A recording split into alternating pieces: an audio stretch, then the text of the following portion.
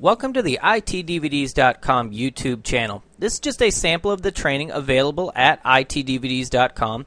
If you would like to see complete training, please go to itdvds.com. Now let's begin the sample.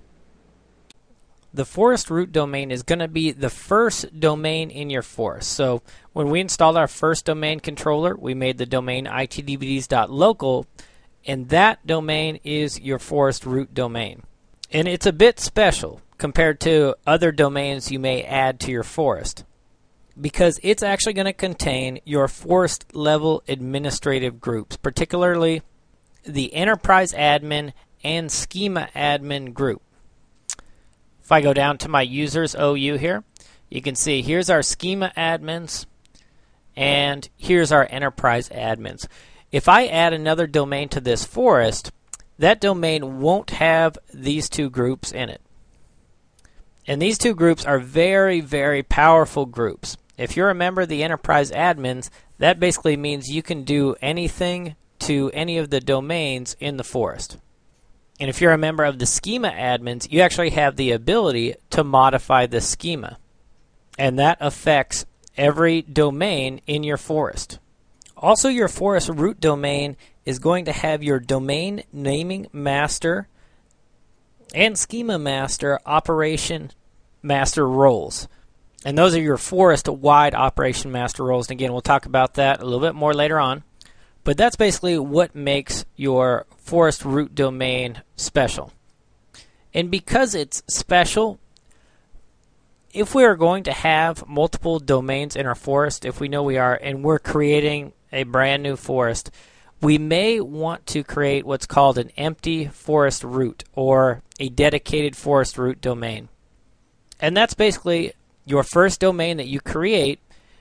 You leave it blank, basically, or at the default, where it only has your administrator account and your schema admins and all these other groups that are just built in. You don't add a bunch of users to this particular domain. And then you create either subdomains or other domains in this forest, and you add your users and your computers to those domains. And one of the reasons for this is because if you're a member of the domain admins group in the forest root domain, you can actually add yourself to the enterprise admins or schema admins group. So we don't have the ability to lock down these two groups as far as domain admins are concerned. But if we create another domain in the forest and make a user a member, a domain admin of that particular domain, they don't have the ability to add themselves to the enterprise admins group and schema admins group because they're not a domain admin in the forest root domain. To show you what I mean, I've got a user here, Jim Jackson. I'm just going to double click on it. Jim Jackson is currently a member of the domain admins and domain users group. So right now, Jim Jackson could do pretty much anything he wants to the domain, but he doesn't have permissions to modify the schema, or he's not an enterprise admin, so he couldn't go and change other domains. But since this is the forest root domain, I'm going to go ahead and log in as Jim Jackson. Okay, you can see I'm logged in as Jim Jackson. And I'm just going to go ahead and add myself to enterprise admins and schema admins